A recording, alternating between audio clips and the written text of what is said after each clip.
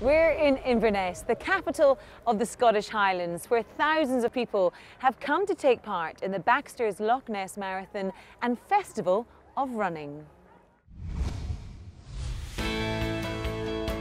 We're in the capital of the Highlands, Inverness, in the north of Scotland, and this is the centre location for the Baxters Loch Ness Marathon and Festival of Running.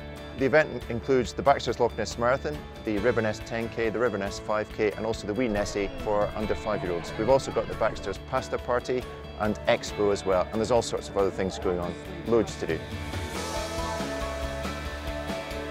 So we're here at the start of the Baxters 10K run, 2,500 people doing it this morning.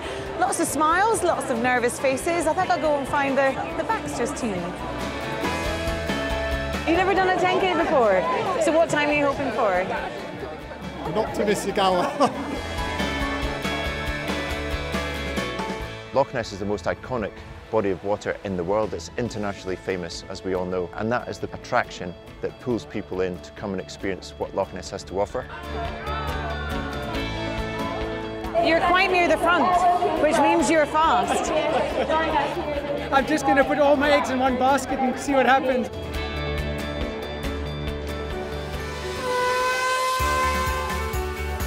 The event's been running for 15 years now, and in that time the event has developed from just over 500 runners to over 8,000 this year, which is incredible. They're coming from throughout Scotland, the rest of the UK and around the world, so it's a fully international event. The marathon starts on the high ground above Loch Ness and drops down to the loch, following the loch side, looking out for Nessie on the way and finishing in Inverness at Buck Park.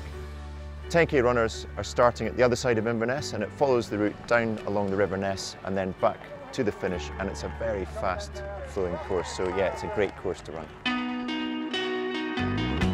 Neil, well done, a great win. How was it out there? Yeah, it was good, yeah, so we're a little bit windier than when I won last year, so yeah, it was good. I had a bit of soup yesterday, so that was good. I'm looking forward to my soup later.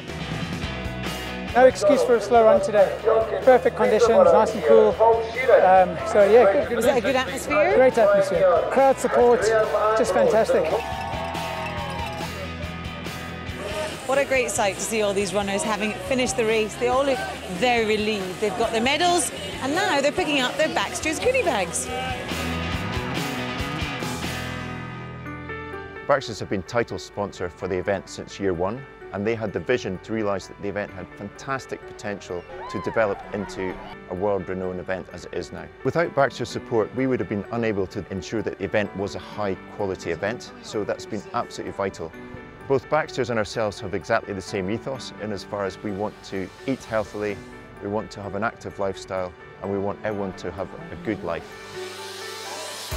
I find it massively satisfying to organise this event because people experience something very, very special, and they've had a great time, and it inspires other people to come and run next year. Well, that's the Baxters Loch Ness Marathon and Festival of Running over for another year, and what a day it has been. Thousands of people have sprinted, jogged and walked across that finish line. Hats off to each and every one of them.